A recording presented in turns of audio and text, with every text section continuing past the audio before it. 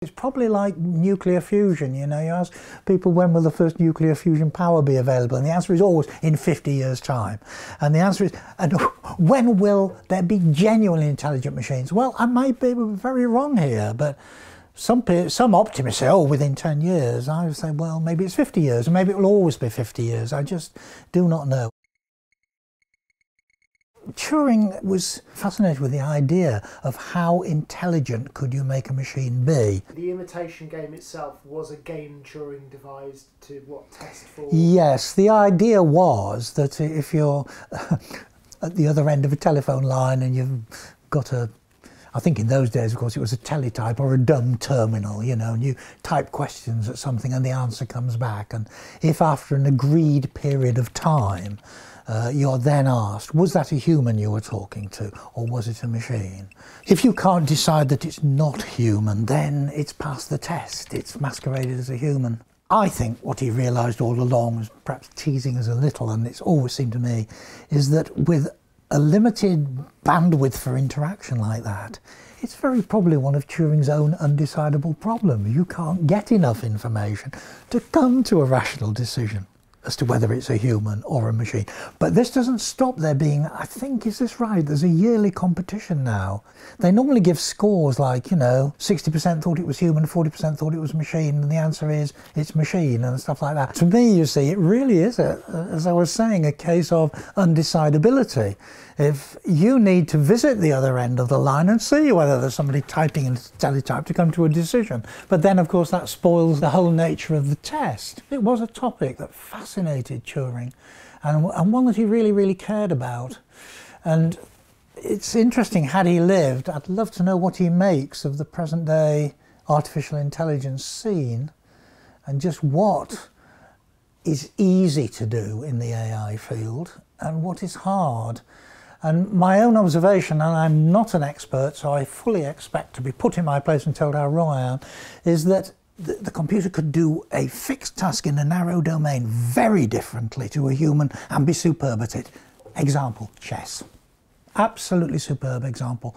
I think Deep Blue beat Kasparov way back when, but it absolutely did not use the pattern matching analysis type thing that a grandmaster would do. It's brute force, you know. The whole game tree, as it were, of chess. If I do this, then do that, then do that. I mean, your average chess player might be able to look 6 or 7 moves ahead over all possibilities. Blessed Deep Blue can go Lord knows how many moves ahead. And actually this, I think, is a good exemplar of this, because what grandmasters were missing, and actually what I think Ken Thompson's chess machine, Bell, helped to fill in, is I think he did all 5-piece endings or something like that. And the ones that the grandmasters didn't know about because they needed tons of look ahead, I think this is right, is the ones where you absolutely do something stupid. You go miles away, and the rest of them say, don't do that, no, you don't do that, this machine's stupid, it's going to lose, you know. And then right at the very end, a tiny little thing that nobody had noticed, and from the absolute depths of near defeat, he suddenly finds a sneaky little way to make this pawn do that and that and that. Before you know where you are, it has squeaked a narrow victory in only 10,000 moves or something like that. You know, I'm exaggerating, but you get the idea that it's those where you would have to go miles away from the solution into an area where a human would say there's no hope, everything's lost. But it isn't. There's a sneaky little alleyway through to getting a victory. That's the kind of thing that a machine can do that a human can't. But then the other side of that is the travelling salesman problem, where there are so many possibilities, but a human would just look at a map and go, well, I'm going to try that. Well, there is a connection there. It's an interesting one too. You're quite right that it's one of these classic NP-complete problems. You know, it is believed that there is no way to get the perfect answer than simply to look at every single possibility. And the monumental way the combinations of those add up is just mind-boggling.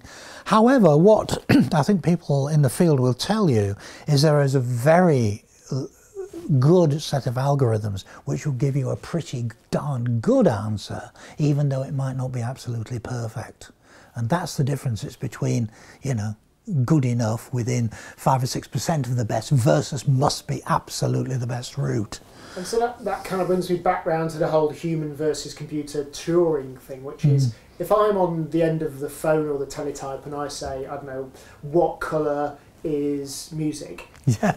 This is the problem about that Turing test game, you know, you could get either end of the equation trying to play silly games. I think there was a program called Parry, probably invented, was it at Stanford? Somewhere in America. Parry was going to replicate the speech patterns of a paranoid schizophrenic, you see. And you can imagine, if you're up against that and you don't know whether the other end is actually a real schizophrenic person or a program simulating that behaviour, that is far harder to tell the difference on. Because, you know, you ask some perfectly ordinary question like, what is 2 plus 2? I don't know why you're focusing on 2. It's my hated number and all this kind of stuff. It makes it very, very difficult to start saying that is a human, but one with a mental problem, versus that is a program that's simulating that sort of thing. So I think it's the thing that AI always runs into, is this, that getting a part-way answer, but by very different routes than a human would, and giving you enough information about navigating through a town to be useful, it's fine. It's when you start wanting total perfection and fantastic subtlety that things fall apart. Because that's the thing as well, the ambiguity that humans are accustomed to, and the idea of inflection and tone being key. Yeah. So for instance, okay Google, how do you pronounce something in Hungarian? Here is your translation. So it's given us the word for something in Hungarian, and bless it, it's told us that you pronounce it like this. Follow me. But I'm being more general about this. I want to know how Hungarians pronounce things. I'm being ambiguous, I suppose. Things like ambiguity and use of similes and metaphors is a classic for throwing things off. There's a real classic from the 70s, I think it is, you know. Okay, artificial intelligence program, analyse the difference between time flies like an arrow and fruit flies like a banana. Now, that's a beauty, because, you know, time flies like an arrow, it's a simile and all this kind of thing, extension of a metaphor. But on the other hand, the other one, which on the surface has got a very similar grammatical structure, time flies is a noun phrase, like, it's not like being used in the simile sense, it's like is enjoy, and they're clearly eating a banana, you say.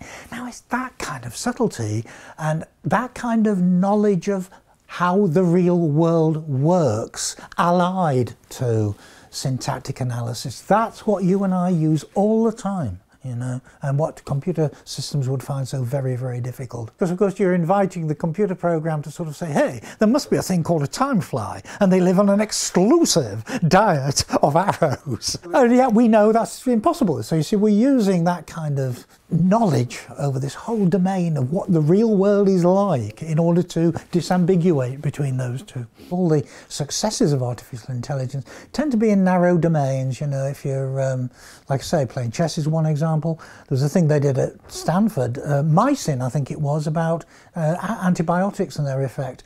And the great advantage, of course, with a computer is if it is all done by logic, then it will do it and it will not get tired and it will not usually make mistakes, unless you're counting up Gangnam style hits. But that's the point. You know, you don't get bored, you don't make mistakes if you're a computer. So therefore, that's why they often outperform humans. Roger Penrose, very famous mathematician at Oxford, got really rather hot under the collar about all this. I think he wrote a book called something like The Emperor's New Mind, had a real go at artificial intelligence. Basically said the trouble is you're assuming that the human brain is just like a very complex Turing machine. Well, I am convinced it's more than that. I, Roger Penrose, think there are quantum effects. And if only my neurological medical friends would tell me how to find them and how to categorize them, I might be able to tell you more about the computational model that is really going on in the human brain. But I've not read anything about that recently, so it's on the to-do list, I think. Friendly environment by enveloping it around the agent in question. Kilometre, and every time that got up to 9, it would nudge the dial to the left of it to move on one place. So it gets stuck in what's called a local maximum or a local minimum. On the left will be 2 to the power zeros.